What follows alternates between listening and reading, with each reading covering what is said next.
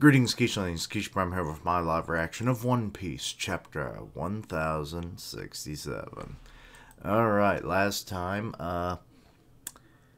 Vegapunk kind of told us a lot of things, or at least his Shaka body did. Talking about the survival of Saul, the survival of the Ohara books that were thrown in the lake. All things that were very heartwarming to Robin. Is Saul supposed to be the man scarred by fire? I would think so, but you know, who knows? But yeah, let's get into it, shall we? Oh yeah, we also got to see the real Vegapunk. He looks like Albert Einstein, and I love that. His design's pretty good. Let's see here. Punk Records is the title, and we've got Caesar Clown facing off against Judge. Let's see. German 66, Cold-Blooded Voyage, Volume 24. I forgot who you are again. Judge versus Caesar. Oh, Lord. Let's see here. A most curious head. What happened to your head? It used to be like a massive light bulb. It was getting a tad too long, so I cut it. Okay. We're not talking about hair here. As I recall, it was almost as tall as a giant when I met you. Oh, damn. I heard rumors about it being big, but it was like an air balloon. Well, that's because I ate the brain fruit? What? Japanese, he gets his tongue tied trying to say the fruit's name. Nomi, nomi, nomi. So is this supposed to be a super intelligence fruit? So his head expands to accumulate more knowledge? Pardon me, I bit my tongue. I meant to say that I'm a brainy human because I ate the brain fruit. It allows me to memorize an unlimited amount of knowledge. Okay. And makes my brain grow in size accordingly. Having an unlimited data bank is a handy ability for a born genius like me. So that's how he did it. Now I have the largest brain in the world, and it continues to grow. Did you put it somewhere? Still? That's awesome. Have you got tons of medical knowledge too, Dr. Vegapunk? Naturally. Whoa, so Chopper wants to learn. Does that mean you're dumb now, old guy, because you cut your brain out? Don't write off a genius, you rascal. See, this apple here, it's an antenna. Oh my god, he's connected to... Take a gander at the top of the island. Notice how it says Punk Records. Oh my god, it's literally a whole thing of his whole goddamn brain, isn't it? Under the giant egg, that's the hangar where I keep my brain. Oh god. Yep. What? Isn't that way too big? There's no harm in me being away from it since my antenna can pick up the brainwaves. Yeah, and it being like an apple of knowledge kind of deal is funny.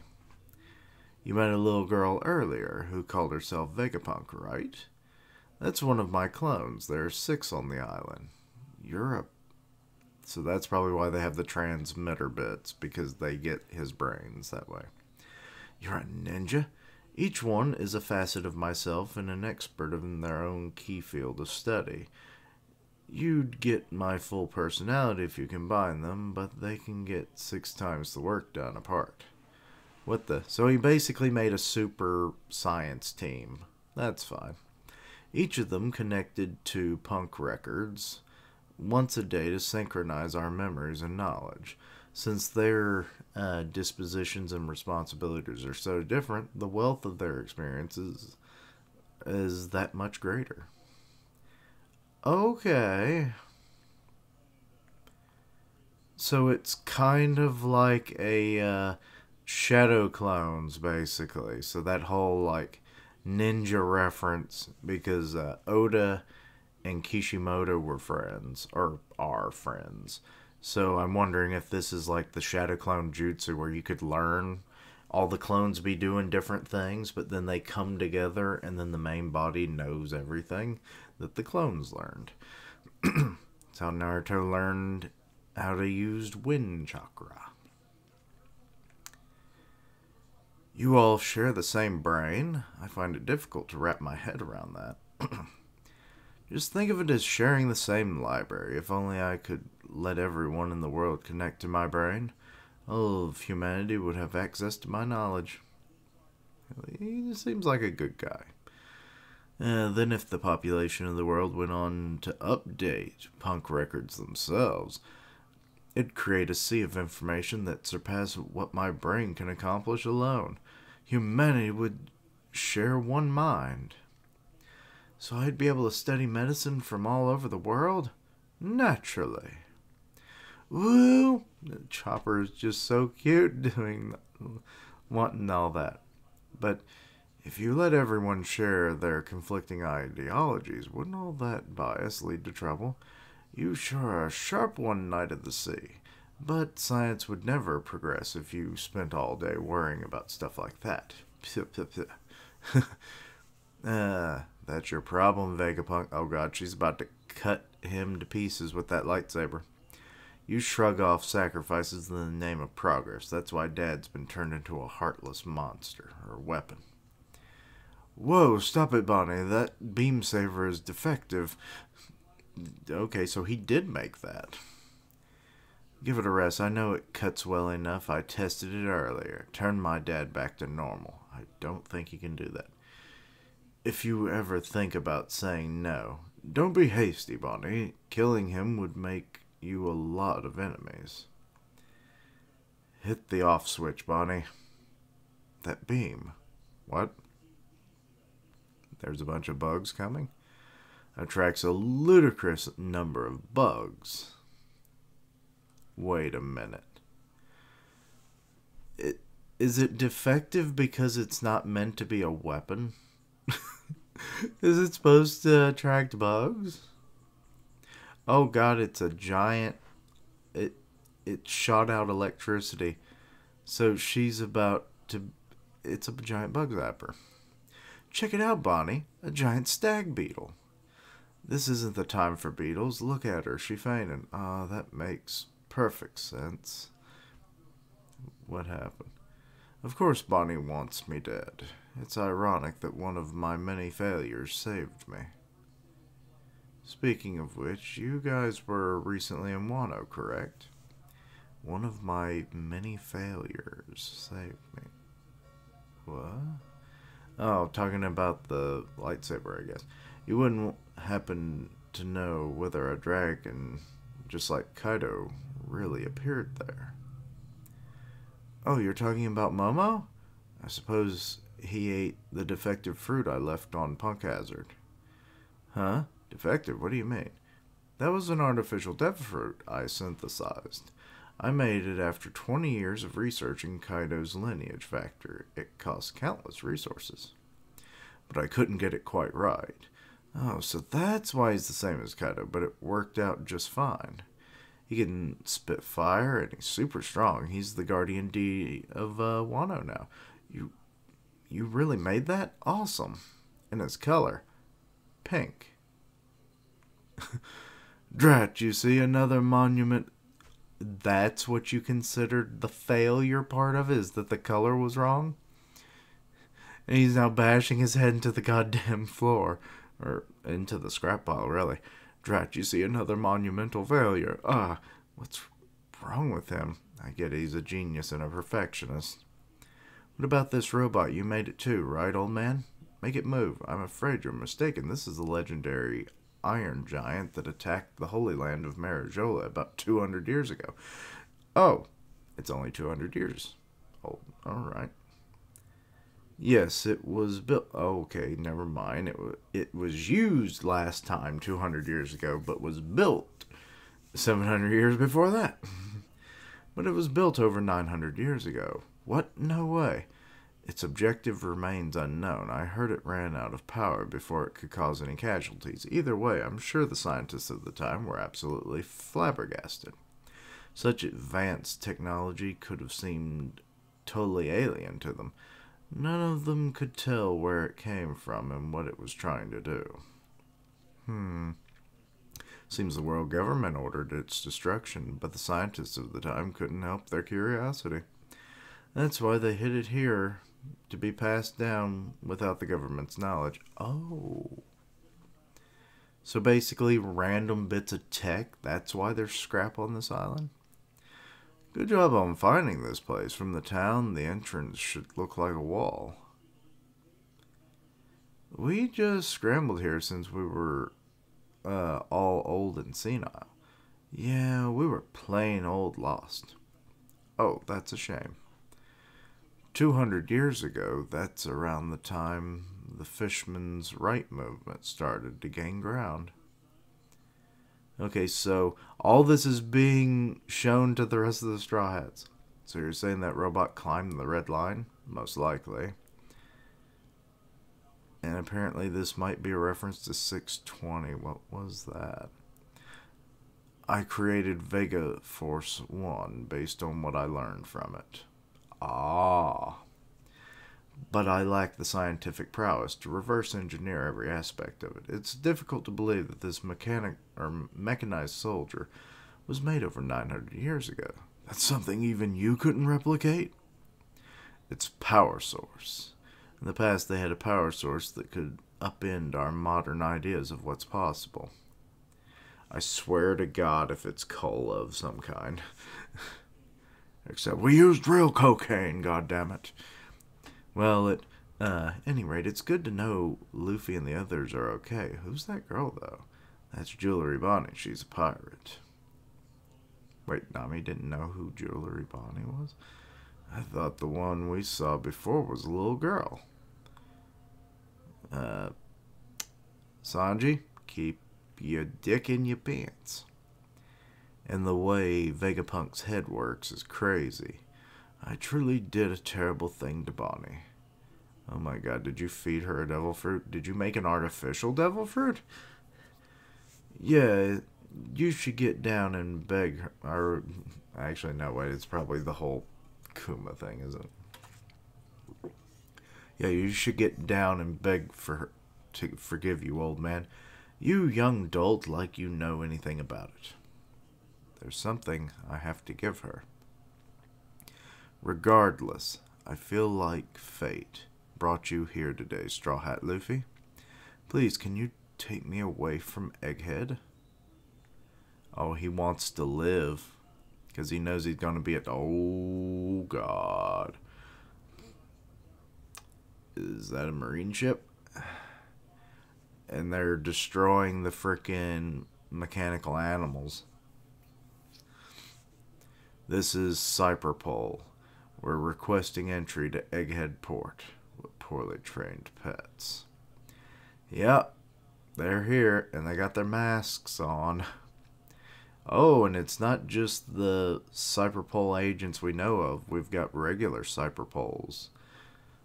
Reports indicate that Jewelry Bonnie was spotted making her way here too. That pest keeps slipping away from us.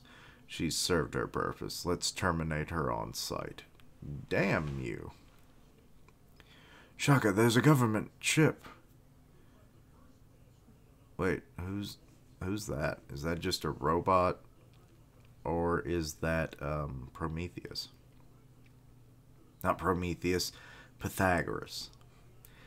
It'd be bad if they found us harboring pirates. What does CP0 want with us? And why did they bring Rob Lucci? I say we just hand this riffraff over. After all, that Lucci fellow is an assassin, right? What, Rob Lucci? Hey, hurry up and give us our legs back. No, that guy's still around. You can let them go. Don't you worry, Robin-chan. I'll protect you no matter how many times he comes back. Tell them to hand over the Seraphim and leave. We're declining their request to dock. Oh, he wants freaking the Kuma Seraphim. Or as Tekking like theorized that it might be like Seraphim or S. Kuma or S. Bear. I doubt the agents of the world government will respond well to that, so prepare for battle. Kamabaka Kingdom Grand Line. Dragon-san, Kuma-san's acting weird. Kuma-san, wait, we're trying to repair you. He knows his daughter's in trouble, doesn't he? Or is it the whole, like, thing with his duplicate? Kuma-san, what's wrong? Is he still being controlled by the Navy? Kuma-san, where are you going? You're in no state to be moving like that. He's, like, dragging all the fucking equipment attached to him. And he just fell. You're still not yourself. What's with him? I don't know. Kuma-san, come back. Talk to us, Kuma. Where do you want to go so bad? Stay with us. We are not done fighting. The Revolutionary Army is just getting started. A mad dash to where? And there's a break next week. Of course there is. But, pretty solid chapter. Now we know how Vegapunk's brain essentially works, and I'm alright with that. Turns out basically the whole island is more or less storage for his brain because he actually ate a devil fruit, which, I mean, makes sense. He was naturally a genius, and maybe that was the reason why he couldn't do anything when he was on his home island of, I keep wanting to think it's Baltigo, but it's not. It's like Bara something. I forget now. The Karabaka? I don't know. But anyway, on his home island. And yeah, makes sense now that he can just like learn everything, so that's why he can hold such excessive amounts of information. Also, we learned how, you know, the others work. Like, I thought he dissected part of his brain and gave it each to them, but no, not quite. It makes it less gory anyway. Excuse me. Then there's the whole deal with Bonnie. Like, I'm kind of wondering what's going to happen. Like, is Kuma like tracking her in some form or fashion, or is it somebody else maybe? The whole thing with like freaking the dragon artificial smile. Like, I love that Vegapunk's like worried because of the fact that it turns the user into a pink dragon. Like, really, the man's a perfectionist. I gotta love him. He's probably become one of my favorite characters, and because he's such a legacy character in terms of like what he's done in the world of One Piece and been such a mystery all this time, I love that I enjoy his character. So Vegapunk, why couldn't you have been a part of the series before? Excuse me. But yeah, with CP0 showing up, and they've got the Seraphim Kuma with them, things are probably going to get really hairy really quick. But I do want to know what was the secret, also the history with the giant robot. It attacked Marijola 200 years ago, but was built 900 years ago, and presumably was being powered by something for like close to 700 years, and that's amazing. Maybe it was some kind of like radioactive isotope, because I mean those things take hundreds of years to like fully depower. So I could believe that. But yeah. Let me know your own thoughts and opinions on this chapter. Anything I misunderstood, please let me know down below. Check out my other content, which includes Unordinary. Links down below for all my social media so you can keep up with my content and how ways to contact me. I stream on Twitch where I do gaming, and I'll tweet out when I go live. Part of the One Punch Man podcast on Grim Reaper's channel, so go check that out. Should be up in the next few hours or tomorrow sometime, because we just recorded it not long before this video was recorded. So, yeah. And as always, later days. And until next time, Quichling, eat the brain fruit and your head will grow, but also so will your knowledge. Well, damn.